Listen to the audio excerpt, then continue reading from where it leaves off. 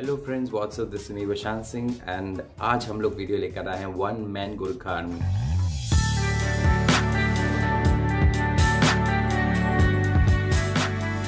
अब ये वीडियो है द सर्जेंट दीपप्रसाद पुन के ऊपर। तो ये क्यों दिया है टाइटल, तो आज हम ये वीडियो में देखेंगे। ये वीडियो इंग्लिश में है। अगर दोस्तों आप लोग वीडियो देख रहे हैं, अगर आपको प्रॉपर तरीके से नेपाली में ट्रांसलेट करना आता है तो आप कमेंट सेक्शन में ट्रांसलेट करके बता सकते हैं। हिंदी में भी आता है, हिंदी में भी बता दीजिए ताकि मुझे भी प्रॉपर तरीके से समझ में आ जाए। एंड ये दोनों को मैं हिंदी या नेपाली में आप डिस्क्रिप्शन मतलब कमेंट में देते हैं तो मैं वो डिस्क्रिप्शन में डाल दूंगा, सो दैट रेस्ट जो होंगे उनको समझ में आ जाए जिनको नहीं आ रहा हो। तो here we go with this video. और उससे पहले बताना चाहूँगा, अगर वीडियो अच्छा लगता है तो प्लीज़ लाइक तो बनता है। बहुत आप नए हैं तो और आपने कभी मेरे वीडियो को देखा नहीं और आज पहली बार देख रहे हैं तो उनके लिए स्पेशली उन्हीं के लिए कि प्लीज़ सब्सक्राइब करना ना भूलें मेरे चैनल को। और लास्ट पर नॉट लीस्ट वाली बात है कि ये वीडियो को शेयर कर लो, बहुत अच्छा वीडियो होगा।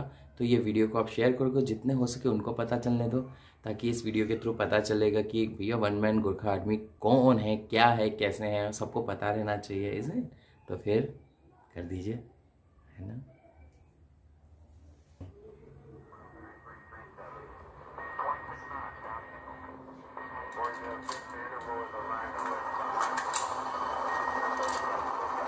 Live forevermore. The one-man Gurkha Army, the stand of Sergeant Dipprasad. On the 17th of September 2010, a platoon from the 1st Battalion, the Royal Gurkha Rifles, was stationed at two patrol bases near the village of Rahim Calais in the North of Helmand Province.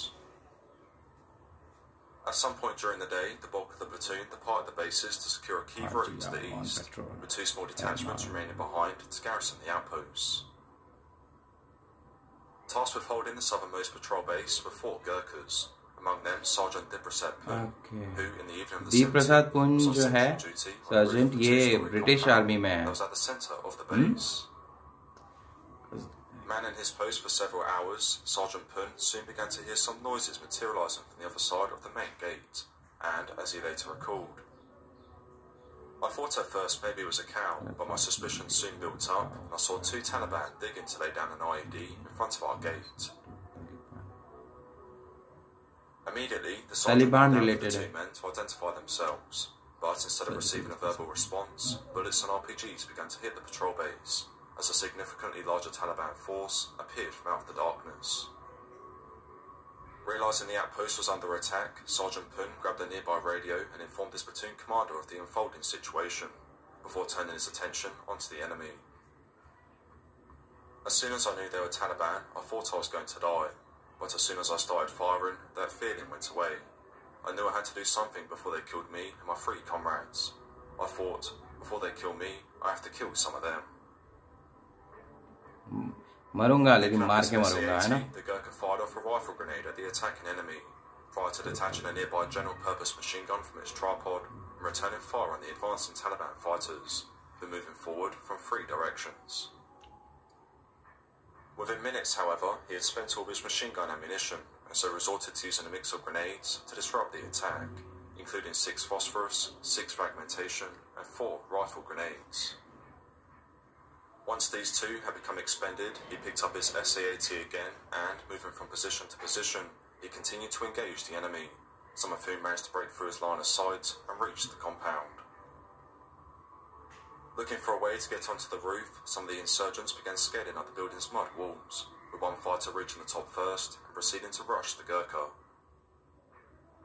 Training his SAAT onto the enemy fighter, Sergeant Pun shot and killed the insurgent, seconds before experiencing a weapon malfunction, just as another Taliban fighter appeared on the roof.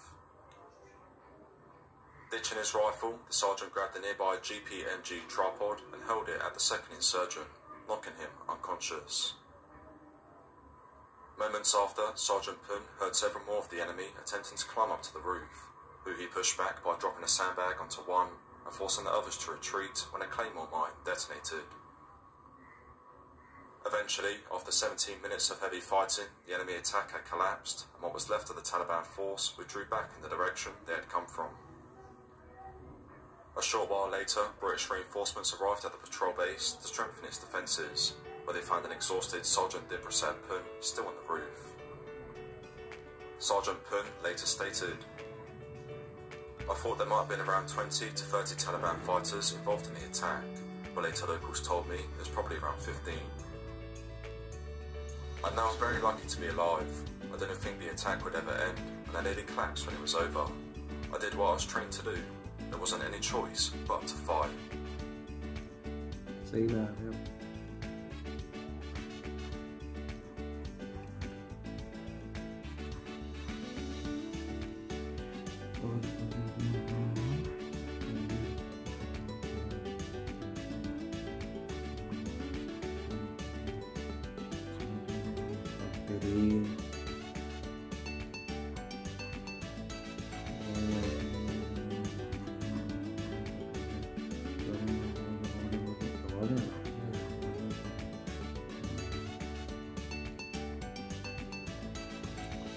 Better to die then to be a coward, ये गोरखा का slogan है। Seriously तो ख़त्म हो गया ये, ठीक है। जो दिप्रसाद पुन जी हैं वो कौन से बटालियन से थे? मैं आई मीन ब्रिटिश के इसमें थे या कौन से देश में इन्होंने काम किया है?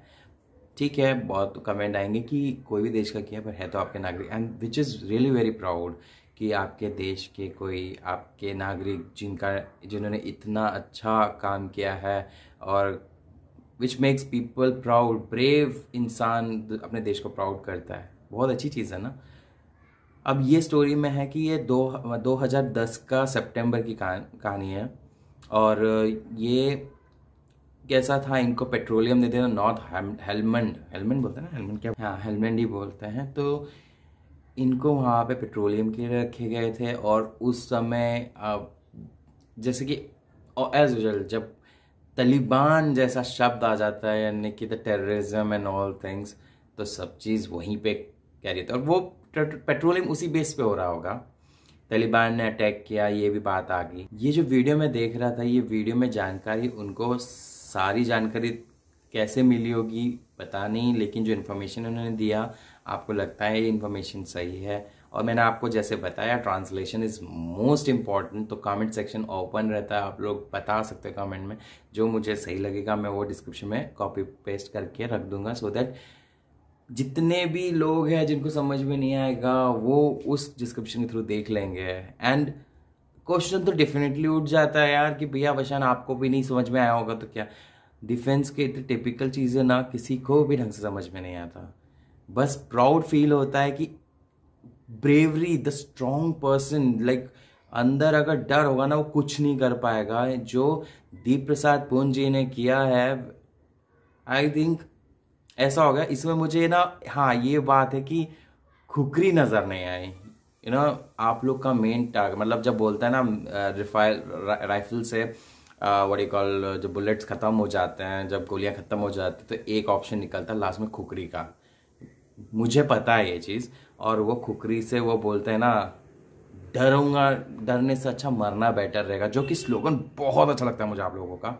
तो वही चीज़ ये कैरी करते हैं, जहाँ खुकरी निकालो घपा घप एंड बस मारना है, डरना नहीं है। दिस इज़ द ब्रेवियस्ट पार्ट जो एक इंसान में होना चाहिए अपने देश के लिए, या जिस देश के लिए आप खड़े हो रहे हो, जिस देश के लिए आप स्टैंड कर रहे हो, या आप आर्मी में हो और जिस भी कंट्री के लिए हो। But if you are standing for them और अपने आप को ब्रेवियर दिखा के आप स्ट्रांग बन रहे हैं, आप वो चीज़ दिखा के, मतलब यू आर ब्रेव, तो यार वो अपने देश को भी प्राउड कराता है, और जो जिस देश के लिए वो कर रहे हैं उनको भी बहुत प्राउड फील कराता है। तो ये वीडियो को आप अगर शेयर कर सकते हो, क्या पता कोई मिस कर देते हैं ऐसे वीडियो, ये वीडियो बढ़नी चाहिए आगे, और इसको सबको पता लगना चाहिए ऐसे लोग हैं, ऐसे काफ़ी स्ट्रॉन्ग ब्रेव पर्सन है जिन्होंने अपने देश का नाम रोशन किया है। और बाकी मुझे इनके बारे में इन्फॉर्मेशन नहीं था, ये धीरे धीरे देख रहा था। आपको लगता होगा वीडियो खत्म होने के बाद मेरा हो गया काम, नहीं, ये मैं बाद में वापस करता हूँ। मैं वैसा नहीं रट्टा फाया स्टडी कर लूँगा, उसका रिएक्शन करूँगा। मैं देखता हूँ, बाद में अपना नेचुरल रिएक्शन में रखता हूँ, और उसके बाद मैं बैठता हूँ वापस से प्रॉपर तरीके से पढ़ता हूँ। फिर आप लोग के कमेंट्स आते हैं, उनके थ्रू बहुत से कमेंट ऐसा जो रेक्टिफाई करके आते हैं। ठीक है, आप लोग अपने कमेंट्स भेजते हो, अपने खुद के इन्फॉर्मेशन देते हो, प्रॉपर इन्फॉर्मेशन मुझे मिलता है, तो वो मैं पढ़ता रहता हूँ। और आप लोग बहुत अच्छे नेपाली में बोलते हो, तो मैं वो नेपाली वाला कॉपी करके मैं सम of my friends from Instagram में जो मेरे साथ टच में रहते हैं, उनको वो मुझे फॉलो कर रहे हैं एज यूजुअल। मैं मानता हूँ आप लोगों को दिखता होगा मेरे में 0 और वहाँ फॉलोवर्स है, भैया उस चीज़ में नज़र मत डालो।